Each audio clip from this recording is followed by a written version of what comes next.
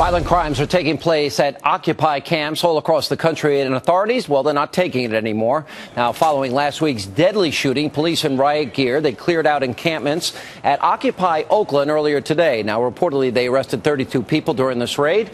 Now, this after yesterday, officers in Oregon arrested more than 50 in clashes with police while attempting to shut down Occupy Portland. And yet Democrats continue to send their praise and support to the protesters. And what more is it going to take for them to stand up against this alleged violence? Joining me now with reaction, the founder and the president of the group Bond, the Brotherhood Organization for a New Destiny, Reverend Jesse Lee Peterson, and I am on his board for Howard Kurtz for the 400th time, and author of the best-selling book American Individualism, Fox News contributor Margaret Hoover. Look at what's happening. They have literally separate tents because of rapes. Yeah. We had a murder. There's a plan out I read earlier today that they're literally now trying, there's bomb threats that they're talking about. And the president, Nancy Pelosi, wrapped their arms around this thing. There was a person killed in Oakland, California this week. I blame Barack Obama for this. Barack Obama has gone out and created a class warfare because he has failed in what he was trying to do. And next year, he's going to blame it on the Republican. Unemployment is at 9.1.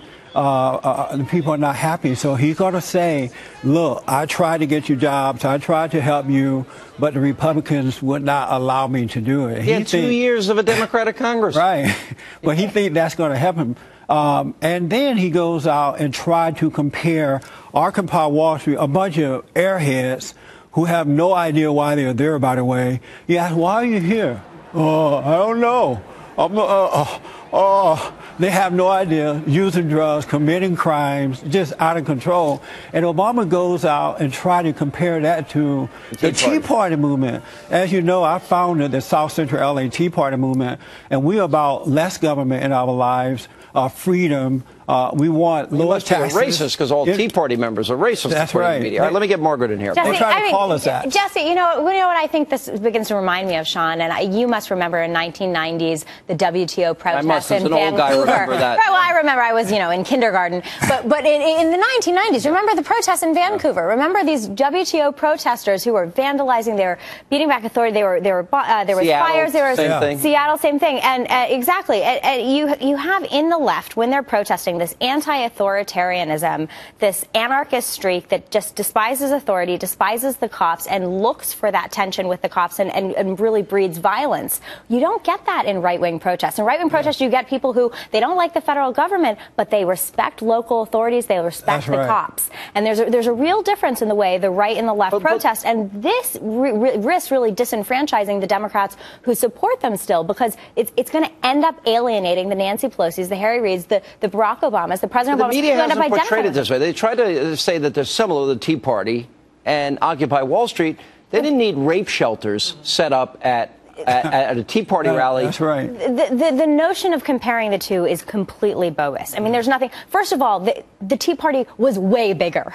OK, let's keep in mind there's still only 300 people down in Zuccotti Park in New York. There are 30,000 people that show up for Black Eyed Pea concerts, by the way, in Central Park. And there were 30,000 people on tea parties across the country on tax day. Remember, 600 different tea parties. The Occupy Wall Street people are so dumb, protesters are so dumb, they are protesting the banks and Wall Street where they really should be protesting the government, because it was Fannie Mae and Freddie Mac, under the heading of the Congressional Black Caucus and others, who forced the banks to give loans to blacks and Hispanics who could not afford to get homes.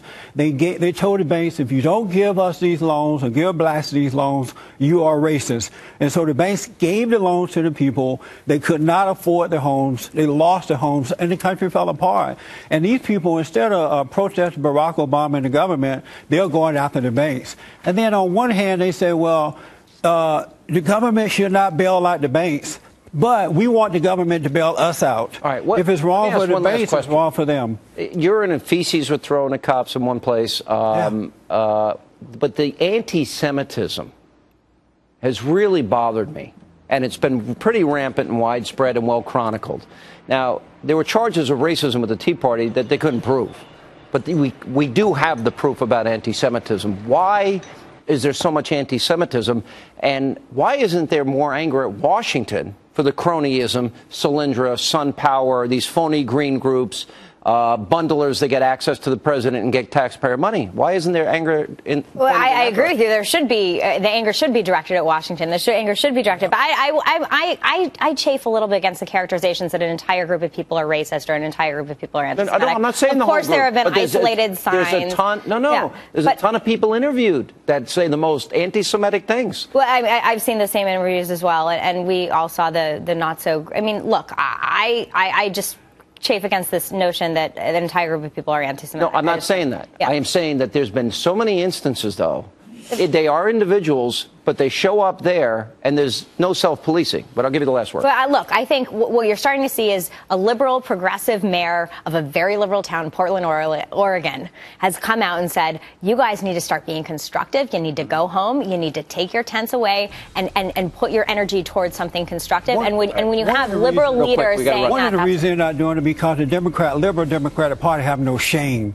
They were hoping that this would work out. They tried to blame the Tea Party movement for things like this. It did not work. So they were just hoping. This is a godless organization. Guys, good to see you. Thanks for being with us. Time now to check in a very special On the Record tonight with